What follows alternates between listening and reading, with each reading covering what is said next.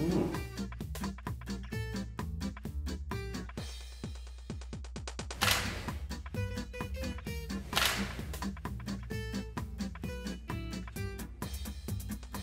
Some of the stuff I do is a little unusual, and the best way I can describe what I shoot is whatever is interesting that I can get my hands on. I don't know what this is, but I love it.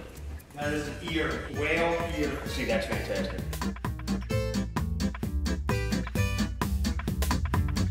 I'm into capturing a moment with a moment. I made it that way. You know, Wisconsin is lovely in the summer, but I can just go down and look at that.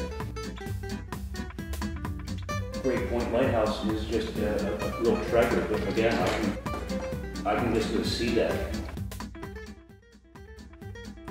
Being creative and doing what I prefer to do as opposed to commercial stuff.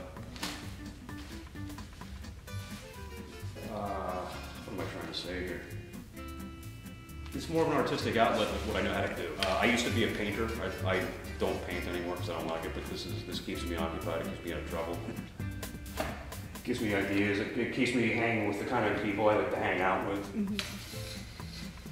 Wedding photography, you know,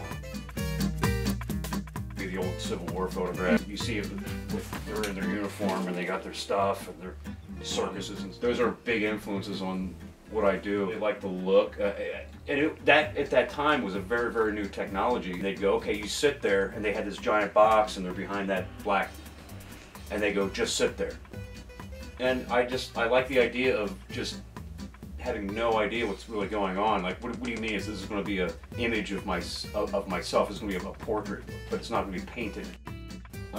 Which that really helped change art in the early like 1900s when art started getting really weird. It's because or better in my mind is because of the invention of the camera.